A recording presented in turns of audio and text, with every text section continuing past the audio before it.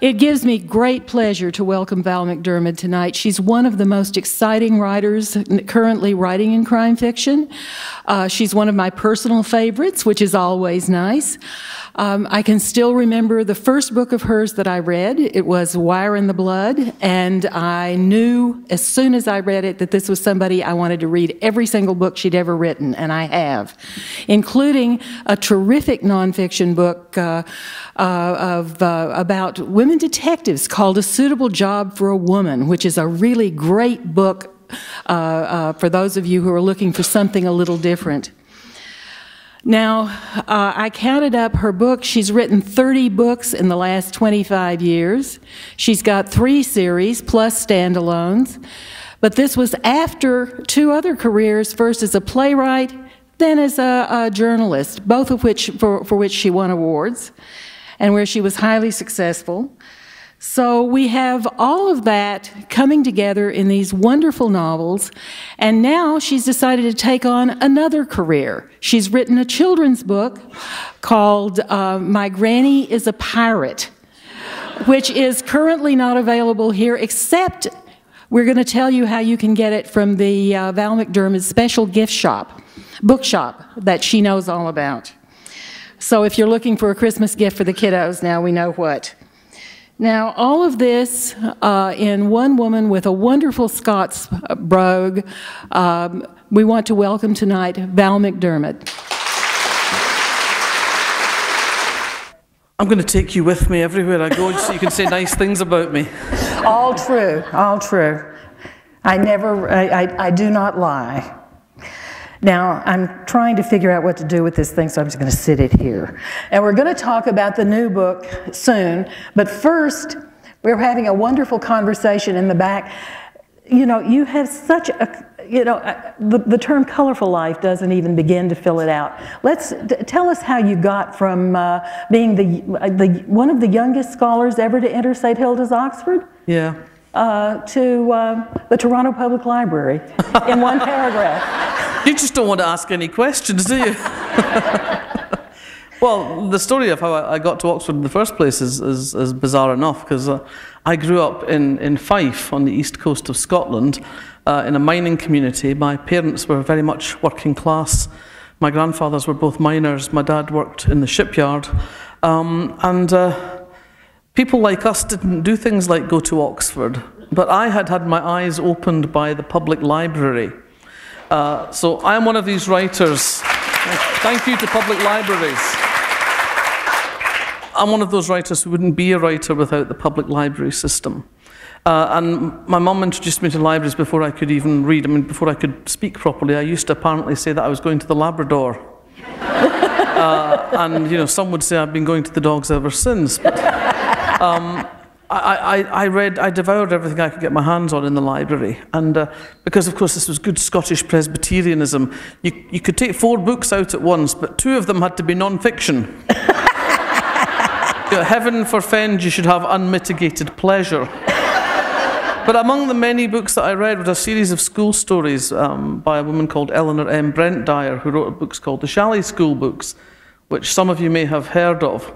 And one of the many things I learned from the Shalley School Books, aside from learning that writing was a job that you got paid money for, and therefore I was perfectly suited for it because I could tell lies. But one of the things I discovered from this series of books was that there were only 3 institutions of higher education. One was the Sorbonne in Paris, and I knew I couldn't go there because my French wasn't good enough. One was Oxford University, and the other was the Kensington School of Needlework. So it was really a no-brainer that I would try to get into Oxford. And luckily, they had a fondness for ballsy kids with brass necks. So when they said to me, you know, you're very young, you know, how would you feel if we offered you a place for next year? And I just looked at them and said, well, I'd go someplace else. I'm not wasting a year. And I look back at it now and I blush with shame, really, because I was so gallous. It's a great gallus. That's a great Scottish word. I was so overconfident, I suppose, that I got into Oxford against every available odds. And I left Oxford convinced that I was going to be a great writer. What did you study at Oxford? I read English because I didn't really know enough to study anything else. I mean, I didn't know there was anything else available, really. You know, my life is a series of decisions made based on almost no information. Reading English at Oxford was one of them. And I mean, it's like going into journalism thinking it's something to do with writing. You know? Well, I was going to say, I mean, how, you know, you were writing plays when you were in your 20s. Yeah. And then you went by accident. And by accident. Apparently by accident. I thought I was writing the great English novel. Because you know how it is at 20 when you know the secrets of the universe. You know everything when you're 20, don't you? And so I was writing this great English novel, and it was full of all the big emotions, you know, love and hate and grief and jealousy and betrayal. And probably the one thing you could actually say for this is that I finished it. And I started sending it off to publishers. And you know, people sometimes tell you, when they finish a book and they send it off to publishers, and months go by, and then finally it comes back and the publisher says, I'm sorry, this doesn't suit our list.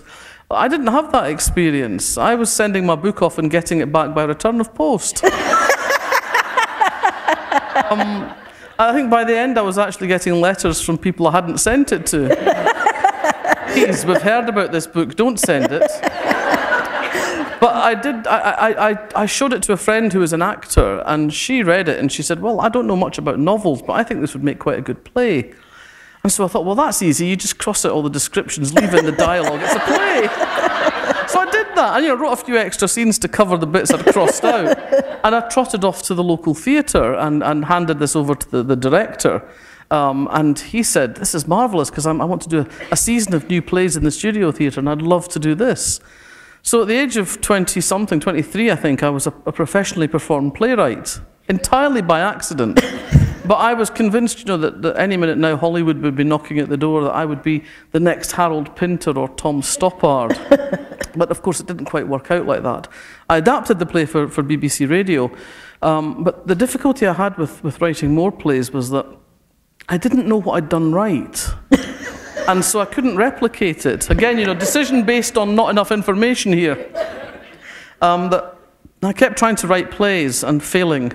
And eventually my agent fired me. Which, is pretty much the low point of your career. If the person who stands to make some money off of anything you successfully do gets rid of you, it's not a good omen, So that was really probably the low point. I was a journalist by that stage, but journalism had always been the only thing I could do while I waited to become a proper writer. I've never been very good with authority. And journalism is famously non-hierarchical. And also, I've got a very low boredom threshold, so the thing about journalism is it's different things every day. Yeah. So I thought I could manage being a journalist, It wouldn't drive me completely mad, and I was possibly employable as a journalist. So while I was doing that, I'd realised by then that the problem with writing plays was that I didn't know what I was doing.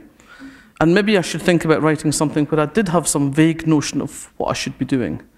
And I'd always read crime fiction from the earliest age, and so I thought, well, I know how a crime novel works. You've got to have a dead body, you've got to have a detective, you've got to have either lots of suspects or no suspects at all, and at the end you've got to find out who did it. So that seemed to me to be a basic template, that I could maybe work with. And if I made my detective a journalist, then because I was a journalist, I knew what journalists did, it would be really easy, But then the problem I had, I suppose, was what kind of crime novel? Because in the UK, I don't have to tell you, in the UK in the early 80s, there was only police procedurals and village mysteries, neither of which fell into my span of knowledge. I'd discovered when I moved to England that the world was not like St Mary Mead, that Agatha Christie was essentially writing science fiction. Places did not exist. And so, it was some years later that Colin Dexter told me that you didn't have to know anything about the police to write police procedurals, you just made it up. But I didn't know that at the time. This is for those of you who are not sure, this is Inspector Morse, all made up. Yeah, wonderful. All made up, yeah. But the thing that really kick-started me was a friend sending me a copy of Sarah Paretsky's first book when it came out in America, Indemnity Only. She sent me this book with a note saying, I think you'll like this.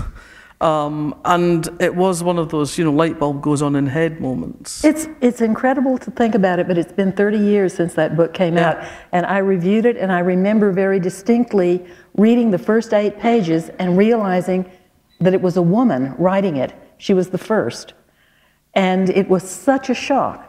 And it was so good. I mean, everybody kept saying, oh, it's Sam Spade in skirts. It wasn't Sam Spade in skirts at all. It was quite different. Quite different. And I loved the urban setting. It got completely away from St Mary Mead. Yeah. I loved that it had a female protagonist who wasn't wearing a pink fluffy bed jacket. But who liked shoes. Yeah, liked shoes. Good shoes. And who had a brain and a sense of humour. And didn't have to get one of the guys to help her every time she did some detecting doing.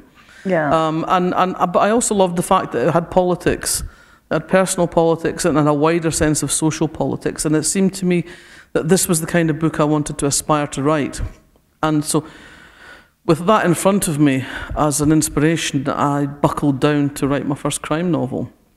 Well, Sorry, that was a bit of a long story for a shortcut. She opened a lot of doors for a lot of people. That's a very exciting kind of, you know, it's good to remember that, you know, 30 years ago, you know, all you got were guys and more guys.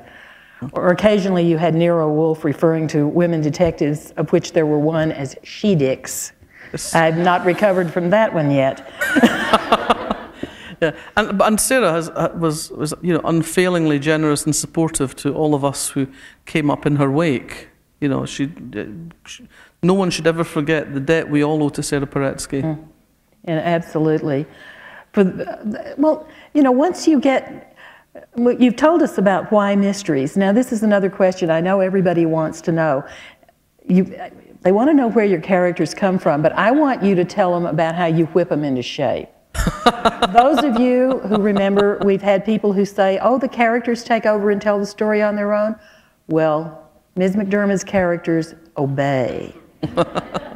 Well, it's a nonsense, really, isn't it, to say your characters take on a life of their own. Really, if my characters had any agency, they'd be doing my shopping for me. Doing my ironing, cleaning my house, you know, doing something useful. But the bottom line is your characters do what they do because it comes from inside you. There may be points along the way where you suddenly you make a sudden realization of what a character's capable of. But ultimately they come from inside your head and from your experience of the world. You cannot ultimately create anything that's outside your understanding and experience. Everything in those books ultimately comes from inside me. I'm sorry about that. For those of you who are maybe thinking I was quite a nice person, I'm sorry about that, you know. But for me, the motive spring of the best crime fiction is always character. Suspense comes from character. Story comes from character. Everything comes from those creations inside my head. The suspense comes from character because the readers are passionate about those characters. They love them or they hate them, but they have to know what happens to them. And that's why you want to read the next chapter, because you're desperate to find out what happens to these people. What's the next stage? What's the next step on the journey? Are they going to make the next step on the journey? And so when I'm starting off with a book, I start in a slightly different place depending if it's series or if it's standalone. If it's series, you've already got your characters in place. You've got that nexus of central characters, and they do the things they do because they are the people they are. And with the best will in the world, Tony Hill isn't suddenly going to turn into an action hero. You know? He's not going to be abseiling down a tall building, you know, or karate kicking his way to freedom. It's not what he is. It's not what he does. So when I'm starting with a Tony Hill novel, I know who I'm dealing with, so the story has to work within the confines of those characters. But when I'm working on a standalone, I can be led initially by story. I can make the story work in its own terms. And then I have to find out whose story it is. Who are these people? Why are they in my living room? What are they doing here? Where did they come from? What has turned them into the people who behave in this particular way? So it all becomes a to and fro process. You know, here's what I need them to do in this novel. Why would you do those things? What has made you the person you are? So I'm constantly raking through my own experience of the world. I'm raking through the lives of my friends, my family. Nobody's sacred. Sorry, we're vampires. We eat our own lives and then we just suck the blood out of everybody else's. It's not a nice thing. But, you know, if you know a writer, if your best friend is a writer, you just watch their eyes the next time you're telling them something terrible about your life. is that the human being in them is totally sympathetic and supportive, and they mean it when they say, "I'll be here for you." But the writer in them's going, "Could you just say that again? I didn't quite catch it." So that's what we do, and those characters end up, they're constructed from that data bank of human behaviour that I've observed, that I've seen. Well, this takes us to your new book, The Vanishing Point. This is a standalone, and I don't want to give anything away about this book, folks. I mean, those of you who read know that I'm rabid about not giving away anything, and this one is sufficiently complex that I can give you very little, but. It's got a beginning, a middle, and an end. It's got a beginning, a middle, and an end. But not necessarily in that order. Necessarily in that order. And not necessarily so you'll recognize them either. But the most important thing is we have two women here who strike up a very unlikely and odd friendship. And so the spine of the book is really this strange friendship. And maybe you'd say a little word about that, because they're very strange. One woman is a sophisticated, intellectual writer, and the other is the star of a reality TV show. Yeah, I think my life in many ways has been full of confounded expectations. And so when I'm writing, I don't like to take the easy answers. I like to poke about a bit and see what the other possibilities might be. I'm much more careful about my characters' lives than I am about my own. And when I was a journalist, I sometimes covered showbiz stories, and sometimes that would mean doing what we called a buy-up, where you'd have maybe a Coronation Street star or something who wanted to sell their story, some story, maybe their marriage had broken up or something.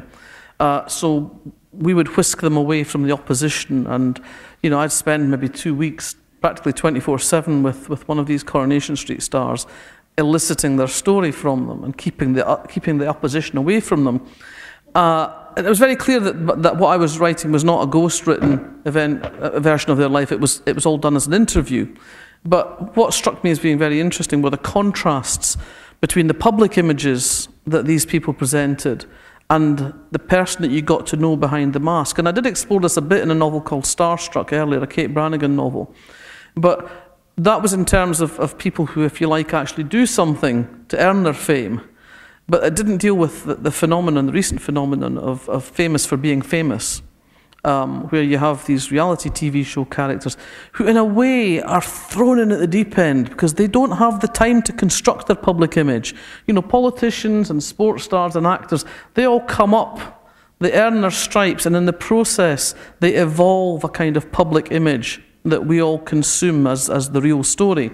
But for a lot of these reality TV shows, it's very raw. It's not something they've not been working all their lives for this. And for a lot of people who get onto these shows, it's quite often what they see as a way out of a life without possibilities. It used to be that like young men got out of their lives of poverty and hopelessness via sport. And women would perhaps get it by singing, perhaps. Music, sport, the traditional ways out. Now, a lot of it is reality TV. And I thought it would be interesting to set up a situation where you have a ghostwriter, Stephanie, who takes on the commission to write the biography of this apparently, frankly, scummy personality who's come from very crappy, poor background. Scummy. Scarlet Harlot? That's Scarlet the Harlot. Scarlet the Harlot. Yeah. Sorry, the Scarlet Harlot, she's known. She's a bit of a slapper, she's a bigot, she's apparently on the face of it stupid, but she has the capacity to intrigue the public, to entertain the public, and in spite of everything, she has some kind of charisma that people like. So Stephanie takes on the job of writing her autobiography, fully expecting not to like her and even to despise her. And as she gets to know the person behind the mask, she discovers there's a bit more to Scarlet than meets the eye. And the book, the centre of the book, is really the exploration of that history. And we see Stephanie discovering Scarlet. And the book opens with the airport abduction of Scarlet's son, who Stephanie is looking after in Chicago airport.